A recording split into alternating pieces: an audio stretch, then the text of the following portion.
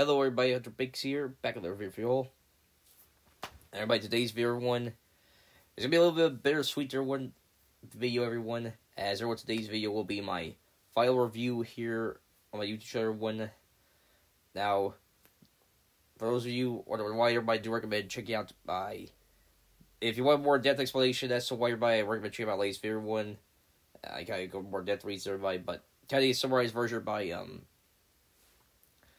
I decided I want to take things a little bit of a different direction here, so the videos I produce on channel so today's review will be my final one here on YouTube and I'll be transitioning from doing reviews of movies and shows there to doing reactions to them there, so if you want more if you want to hear the details of that, they're recommend check out my last video there I posted here, so before this one, but anyways, everyone. I apologize to everybody for noise about 3rd there, 12th there, I am still getting a little bit over sickness there, but I'm feeling relatively well to do the video, everyone. So I apologize if you hear that kind of stuff, everybody. So yeah. I would like to say today's video will be my final review here on my YouTube channel. It'll be kind of bittersweet, everybody. I've been doing reviews here on my YouTube channel since about 2017 there, so, but, I feel like, I feel like this will be a good change. I'll be headed for another one, so, I want to take this time to thank everybody who has watched my reviews on my YouTube channel, whether it be, wherever you all were around. I first started doing reviews around since 2017 there. Wherever you all were around at the beginning of 2017 there to a more recent viewer there, I appreciate all the time. I appreciate y'all had a chance to check my videos there. I hope you provide entertaining videos for y'all there, and treat your day up there with my reviews, everybody. So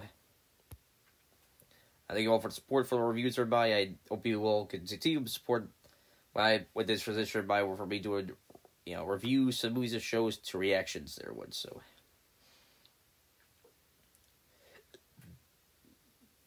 So, anyway, for today's review, for the final review, I will be reviewing the Season 3 of Owl House, everybody. Everyone, as to why I specifically chose Season 3 of Owl House, everybody, two reasons, everybody. Number one, it's something that's been kind of, I reviewed the first 2 seasons of Owl House, everybody, reviews, I've already had plans to review Season 3, everybody. But why I specifically chose it there to, a second reason there, why I specifically chose Owl House Season 3 there, and the final, a series finale there for Owl House, everybody. I want to make sure my final review was over so that I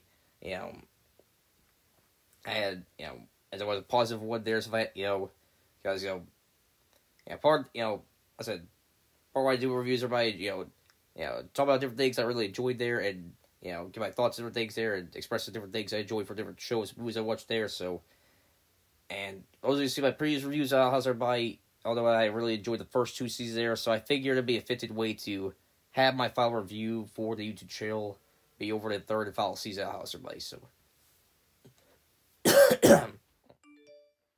Again, apology in advance for any cough and stuff I had there, so. Alright, so my final review, everybody, will be on the 3rd and final season of Owl House, everybody, so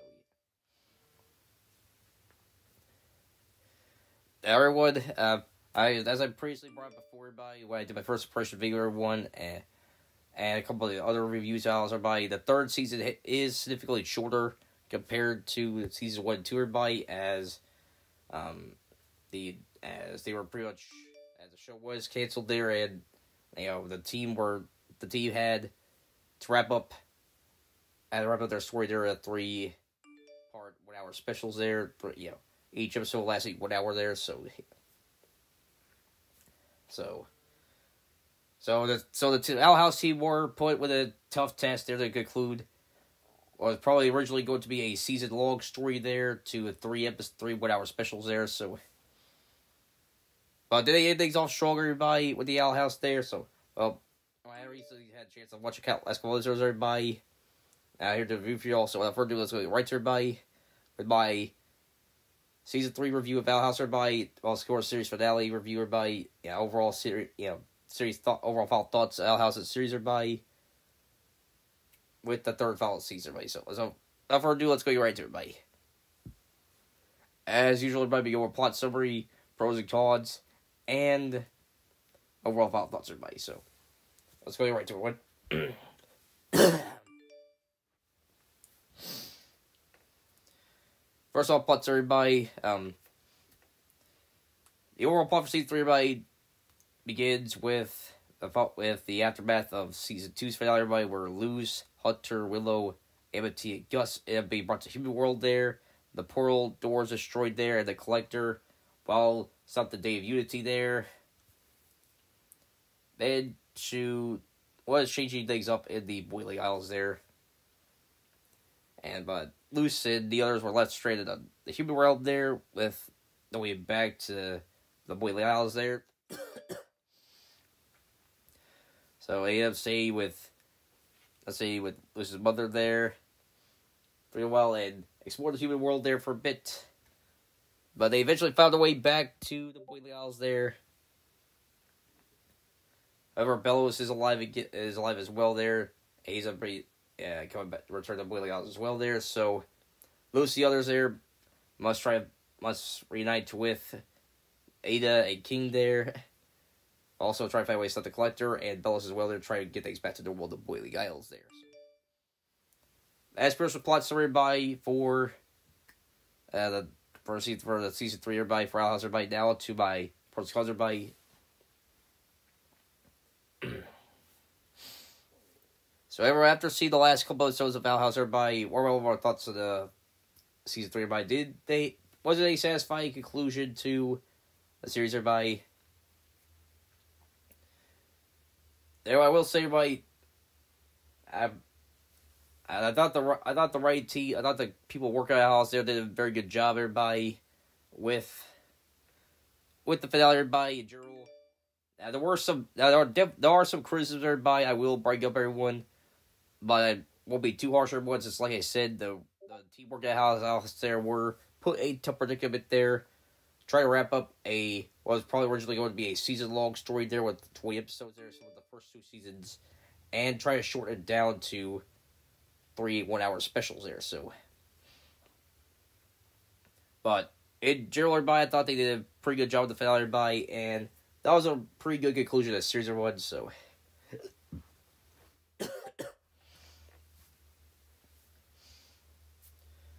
At first, everybody, the story by,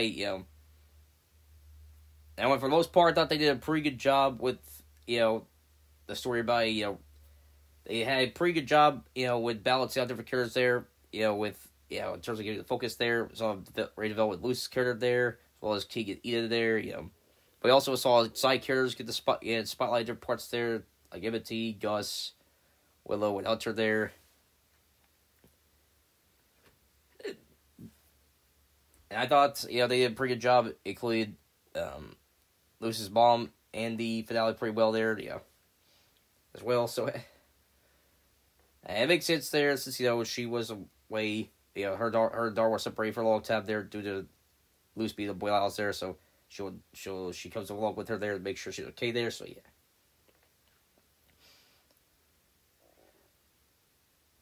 yeah. Thought they did a pretty good job with, the Collector, everybody remember in my Season 2 reviewer or Season 2.5 reviewer for Alice, everybody, the Collector there kind of reminded me of a combination of Bill Cipher from Gravity Falls and Zito from Dragon Ball Super there. It's kind of like a mixture. It was kind of like a mixture of those two characters, right? And I was pretty on point with that comparison, right? Because the Collector there, not necessarily evil there, more so, didn't know, the differences of what's right and wrong there, and his approach on things there may not have been the best way there, so. Collector there, he was pretty much kicked out from his family there, from his siblings there, and they pretty much tricked him to play with the Titans there, but then, the Titan were destroyed there, and the siblings ended up framing the Collector there. That ended up tying back in with King's dad there. So King's dad ended up sealing away the Collector there for a very long time there. So I thought they did a pretty good job explaining that backstory there as the history with Collector and the Titans there and whatnot. So yeah.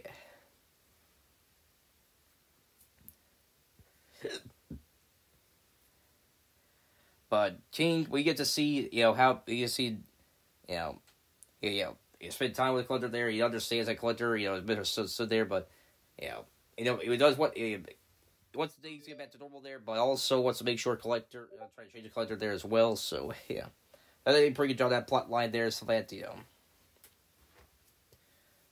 and I thought they did a pretty good job with Bellows everybody. Now I wasn't too sure how they was gonna incorporate Bellows there. It's Valor one. But I thought they did a pretty good job there, I had that he was, at the end of the day, he was the main threat there. He was kind of pulling the strings there and stuff, Well, he may not be as powerful as Collector there, he was able to, manipulate him there due to Collector's childlike innocence there and stuff like that, so. And Collector, despite being a powerful being there, kids to be manipulated by, I swear, like Bellows there, and Bellows remind everybody that at the end of the day he was the main threat. He was always the main threat for Owl House there. Thought they did a really good job with Bellows' character there, And everyone, I'm gonna try to keep my review as spoiler free as possible there for people who have not seen the finale there, but the way Bellows goes out, everybody, probably one of the most gruesome deaths I've seen in quite a while for a Disney villain there, period. So, I'm not going to go into too much spoilers. Everybody, at least try to keep it spoiler-free as possible for the finale, everyone, but Bellows there definitely went out a very gruesome way there, so, but kind of fade way forward there to do how cruel and heartless his character was there, so yeah.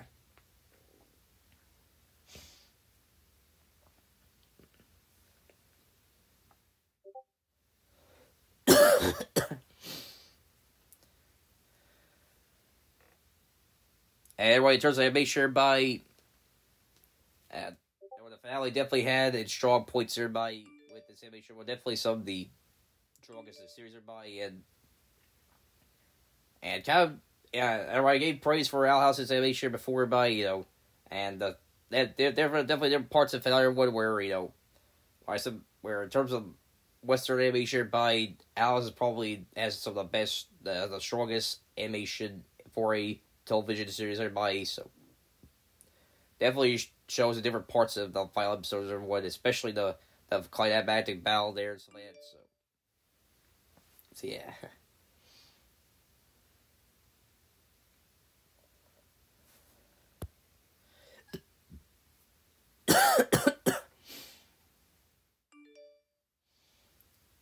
I thought they did a relatively good job wrapping up different things everybody, so for the most part there, so where Owl House's finale everybody overall was, where pretty much one of those finales there where pretty much everything works out for the main characters there, so that, so I thought it was a relatively good way to conclude this series everybody, so yeah.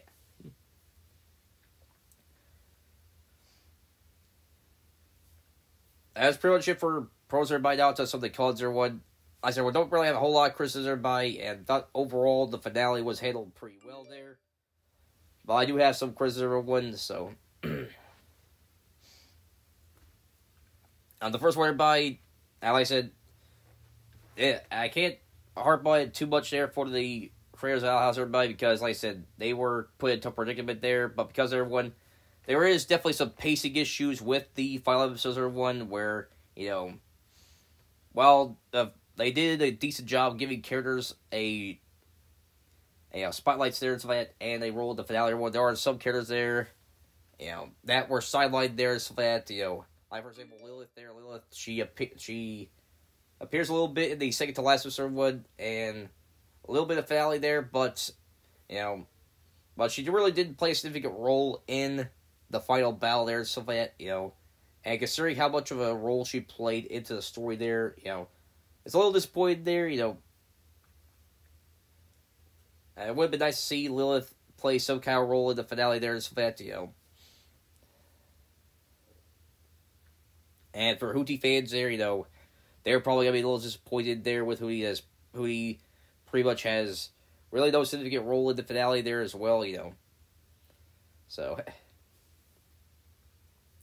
everyone, some characters do get sidelined there and don't really don't really play much in the final episodes there, but too much of a role in the final episodes there, so, yeah.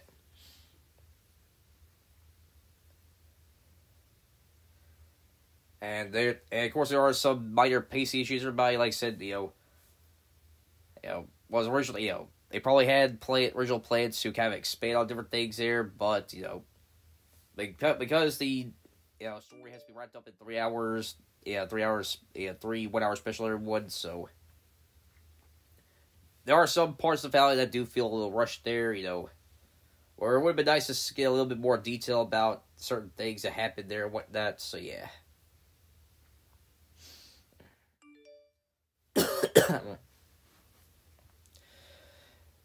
Everyone, the episodes themselves, everybody, while I did really enjoyed most of them, everybody, the one, if I had to narrow it down to what not necessarily a bad episode there, but probably care about the least, everybody, was probably the second to last episode, what it is. It did kind of serve as a bit of a filler episode, for the finale one. Now, well, we did get some more details there about what happened with the Boy Alice there, and stuff like that, once Lucy then returned there by,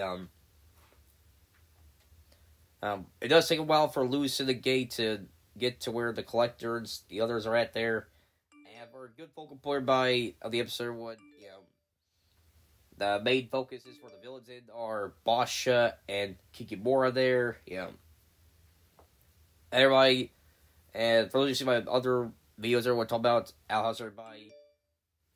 I'm not really much of a fan of Basha's character there, she's pretty much the, stereotypical bully character there and stuff that, I've expressed before, I'm not a fan of that character type, everybody, very cliched there, they try to do some stuff with Basha's character there, give her a little bit of a redemption arc there, but I just really wasn't that invested with stuff with Basha there, and Kikimora there, and when Kikimora won out, and while I don't dislike her character, in terms of the villain characters there, she's probably the one I cared about the least there, since she was pretty much, the hedge person character for the main villain there, And first she was the assistant for Bellows there, then she was pretty much the assistant to the, to the plant company there, and here in the second to last episode, she's the hedge person for the assistant for Basha there,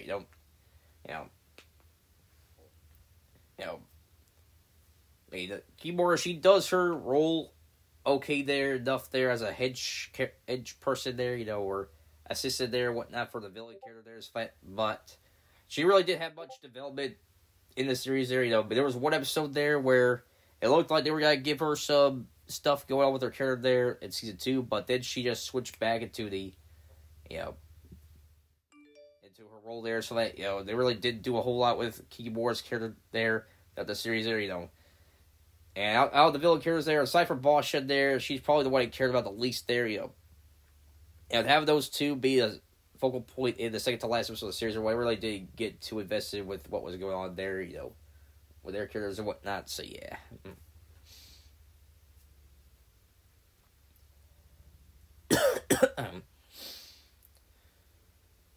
I want to follow Bill Christopher by now.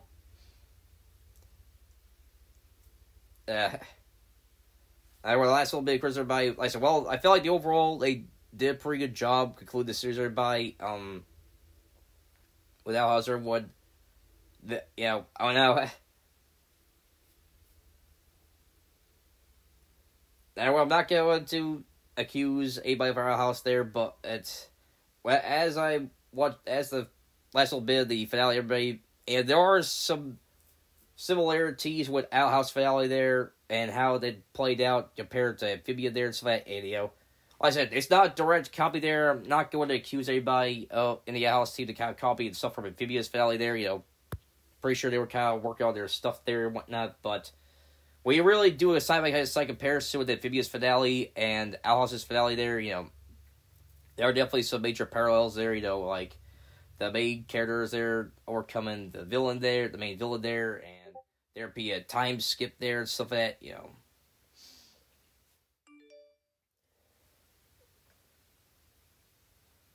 there are definitely some major, and we get to see what goes on with the characters there after the time skip there and whatnot, It was definitely a bit of a strange predicament there, buddy, because, and when I remember saying my Amphibia review by that I still think Owl House, I said Owl House is a stronger show there. And while I still do stay by there, I do think Owl House is a stronger show in general compared to Amphibia there. When comparing the two series finales there, I do feel like Amphibia probably had a stronger conclusion to their series there. Well, Owl House there, it was, don't get me wrong, it was, like I said, it's a satisfying conclusion, but when it comes to, like, the emotional investment there, I feel like it had some more emotional weight there, I feel like Amphibia had the stronger edge in that category there, since, when,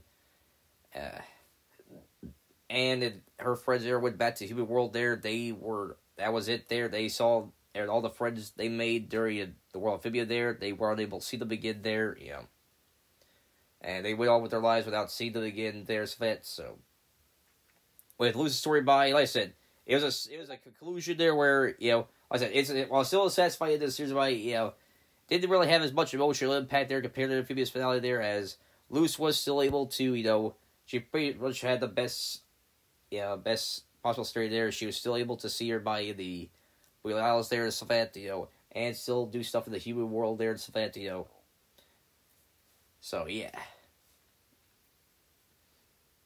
And also a good conclusion of the series in terms of emotional weight there, I feel like it wasn't as strong as Amphibious Finale there, so yeah. But that's pretty much it for Chris by now to my overall final thoughts for season 3 or 1. And for Ed Gerald, Owl House so let's go right to everyone. So overall everyone, Owl House season 3 now. Sorry for the cough, everyone. So everyone, comparing it to the other season of House, everyone, season 3 was probably the weakest one, everybody, but like I said, no fault to the people working on the series, everybody. Like I said, they were put in a difficult predicament there, to conclude this series there. Was originally going to be like probably a 20 episode arc there for the finale for Owl House there to, cram it down to 3-hour specials there, And for the tough task they were put up against there, they thought they did a pretty good job to conclude the series there. And I thought in general the finales were handled very well there. Yeah. It is a pretty satisfying conclusion to the series there by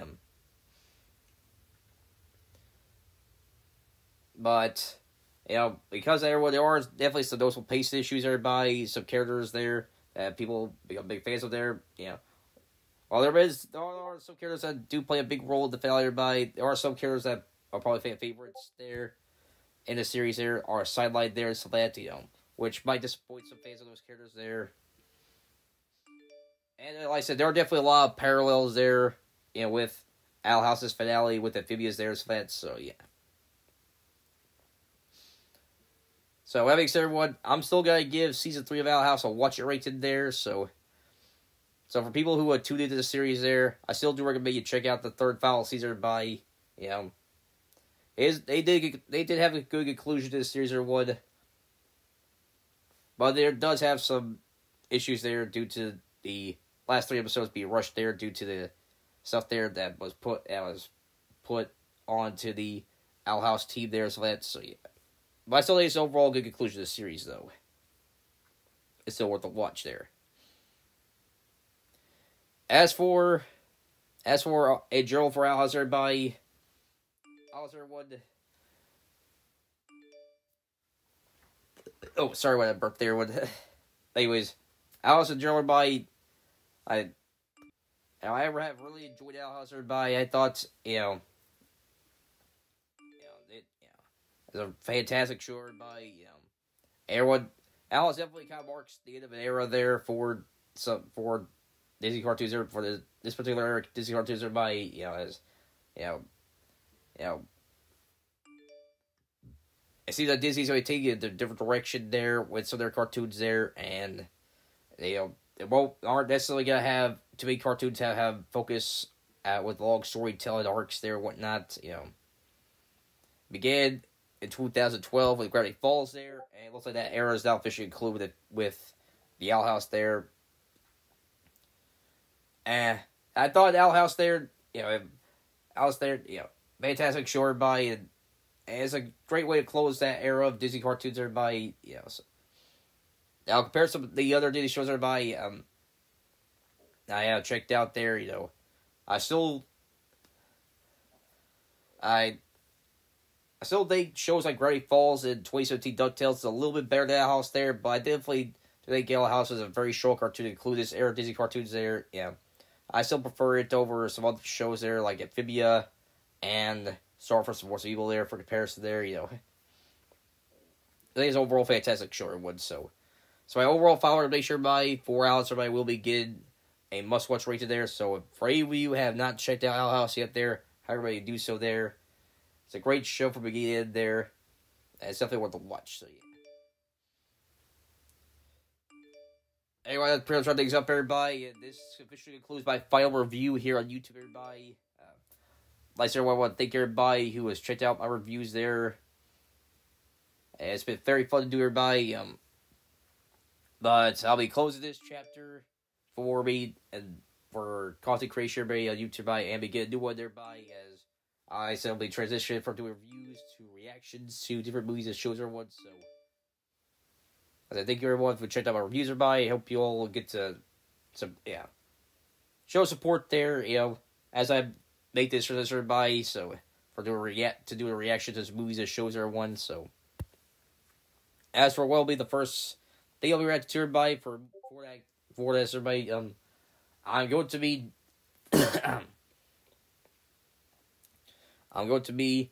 doing a reaction to Puss in Boots: The Last Wish, everybody. So make sure to do, everybody, as that will be the first video officially kicking off the new transition, everybody, for reactions to movies and shows, everyone. So make sure to do that there, everyone.